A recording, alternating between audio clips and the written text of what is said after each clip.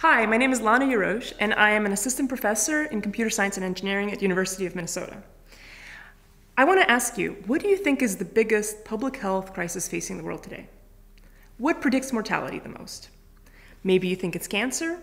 Maybe you think it's substance use or smoking. Maybe you think it's HIV. What if I told you that it was loneliness? Loneliness is a bigger predictor of mortality than any of these other things. And we have a problem on our hands because people are reporting feeling lonely at greater rates than ever before. For example, in the United States, 40% of people report feeling chronically lonely, which is up from just 20% in the 1980s. So as a computer scientist, I asked myself, how can I help? I am a computer scientist who works to understand how people want to connect with each other, and then I invent cool new technology to help them do that. So one example might be recent work I've been doing in space to help families that live apart stay connected.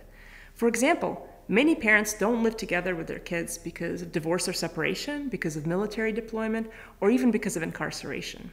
So how can we help them be parents and just be spending time with their kids even if they're not living in the same household?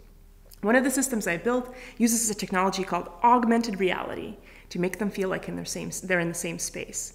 That means that I take camera content from one space and I project it in the other space so that families can do things like reading together, drawing together, playing board games, even if they're not in the same room. They can feel like they're sitting together even though they're apart.